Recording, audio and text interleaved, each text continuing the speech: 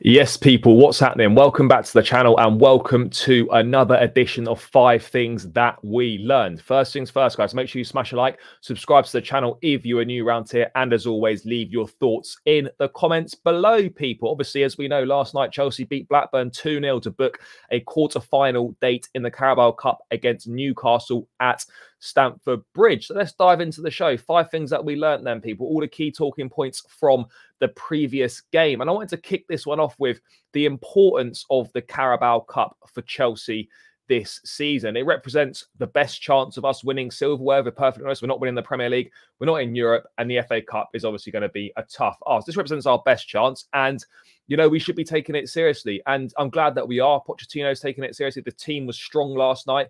And ultimately, you know, it's not about what the trophy represents. Yes, of course, it's not as big as an FA Cup or a Champions League or whatever, but it's what it signifies in terms of building that winning mentality within the group, you know, showing that this group can win, showing that this manager can win, the confidence boost it will give. Winning breeds confidence. It's an old school saying, but it's exactly what it does. And the first chance you get to win a trophy, you've got to do everything you can to keep it. Look, the draw's opened up. Yes, Newcastle was a tough game, but, you know, United are out, Arsenal are out, City are out.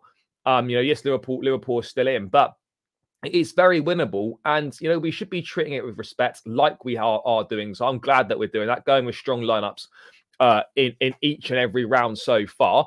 And you know it's really important to build that winning mentality in this group. So many of this group haven't won anything in their careers, or very little, and it will just show this new squad, young, hungry players, you know, that we can win together, give them that winning feeling, and motivate them and push them on to win more and more during Chelsea. Think back to 2005 when Mourinho first came in, targeted this League Cup. A lot of the players that played during that time have subsequently said how important that trophy was for the group in terms of breathing that winning mentality and pushing them on to win more and more. And it kind of set in motion the 20 years of success that we had afterwards. I'm not saying the same's going to happen here, but the principle applies. This cup is the most winnable cup for us. We should be winning it. I've got to be totally honest. The tips at the start of the season, we should be winning it. And you know, it's a place in Europe up for grabs as well, which, given our league form, you just don't know, you know, what's going to happen there. And you know, it absolutely should be treated with respect and get more credit than it deserves. Anytime you win something, it deserves to be respected. I don't care what it is. You play football to win things. As a fan, you celebrate the trophies you win. So for me, you know, I want to be seeing those armpits at the end of the season in February, you know, get that trophy. We need it. 2017, the last domestic cup we had. So yeah, look, this is important on so many levels. And I'm glad to see that Pochettino is taking it seriously. And you know what? We're not far away from Wembley. So let's hope we can keep that momentum going. But that was my first point. Absolutely really important, this Carabao Cup. And it's our best chance of winning silverware. My next point I wanted to touch on is the return of Benoit Badiashile, a massive confidence boost. First time we've seen him following a long-term absence, stretching back, I think, to last time we saw him was Bournemouth away at the back end of last season, but a bit of a hamstring injury. And it's great to see him back. You know, he's going to be a really important player for us. He looks so calm on the ball. He's composed. When we first signed him, you know, a couple of games he played, and I was just like, this guy looks like he's been here for years. You know, his return is a massive boost. He looks comfortable alongside the Sassy. They both played together with each other at Monaco, so they know each other. Good partnership, etc. Obviously, opened the scoring in the half-hour mark. Yeah, he played 60 minutes, but a timely return to fitness and obviously capping it off with a goal. I didn't expect him to start against Tottenham, but what it does do, though, is bring the question as to what is Pochettino going to do now with the centre-backs. We've now got 4 centre-backs who are all fit and on merit, all deserve to play. Silva, Disasi, Colwell, and now Badiashile. So it's going to be interesting to see what Pochettino does, how he increases Badiashile's minutes to boost his match fitness up. You know, who's going to be that first choice partnership? Who's going to end up missing out? Because a centre back is not a position that you sub on too often unless there's been an injury or you're looking to shut up shop in a game with sort of 5-10 minutes to go. So it's going to be interesting to see how Poch does it. It's going to be a bit of a headache now because all those centre backs do deserve to play. So a welcome headache, a great position to be in as a football club, having all those great options to choose from. But yeah, Badiashile back in the mix, fantastic return to form for him, return to fitness and all that stuff. But it leaves you a difficult decision here. What are we going to do with our centre-back pairing, and what is going to be the centre-back pairing moving forward for the rest of the season? Because you really don't want to be chopping and changing that one too much. My third point, people, obviously goes on another returning injured player, Reece James. First start in 3 months, first start since the opening day of the season. He himself played 60 minutes, came through unscathed, looked all right. It wasn't amazing or anything like that, but this is a huge boost for Reece James. You know, he had intent. He could have had a couple of goals in the first half, to be perfectly honest, but you know, he did well. He came through it unscathed, which was the main thing. He's going to be a really important player going forwards for us. Hopefully that 60 minutes is enough in the tank for him to start Monday's game against Tottenham. And despite his injury issues and how frustrating they have been, he still remains one of our best players, one of our most important and influential players. So this was a massive boost for Reece James, for Chelsea as well.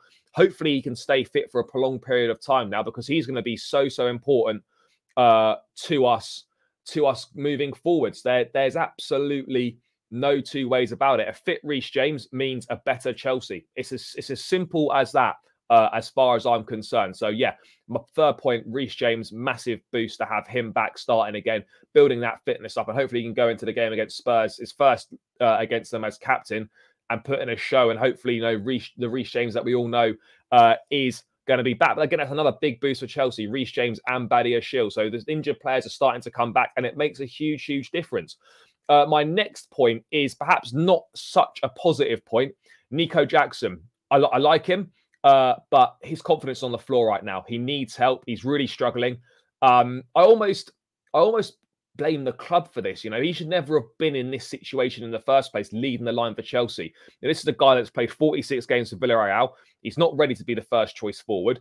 He should be a rotation option. We didn't sign another forward in the summer. Yes, we know that the striker market was poor and whatnot, but and obviously Nkunku's injury hasn't helped. I think he would have picked up a chunk of minutes at number 9, and it's clear that Jackson is a link-up striker for sure. Plays better with someone, you know, like an Nkunku, for example. I like Jackson's attributes. I think he's got good attributes. He runs the channels well. He holds the ball up well. He links play well, and all these things. But where you want him in the box, A, he doesn't spend enough time in the box, and B, right now he's pretty useless in the box. He needs an arm around the shoulder. He needs, you know, he needs his confidence boosting.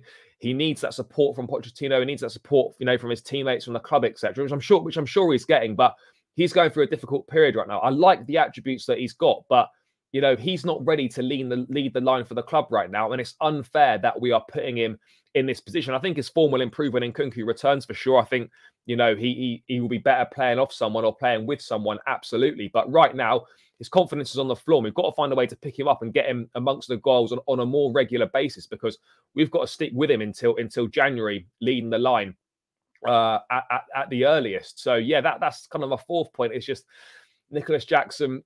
We're struggling a little bit, you know. He is struggling. I'm not going to say he's not good enough for Chelsea, because it's far too early to say. But right now, it's clear that he's not good enough to lead the line for us on a regular basis, and he needs help desperately. But I believe in the player. Pochettino believes in the player, and I think he will come good and be a good player for us. He's got good attributes. So yeah, but he just needs a bit of a helping hand right now, because he isn't it at the moment, and it is as simple as that. He needs more help.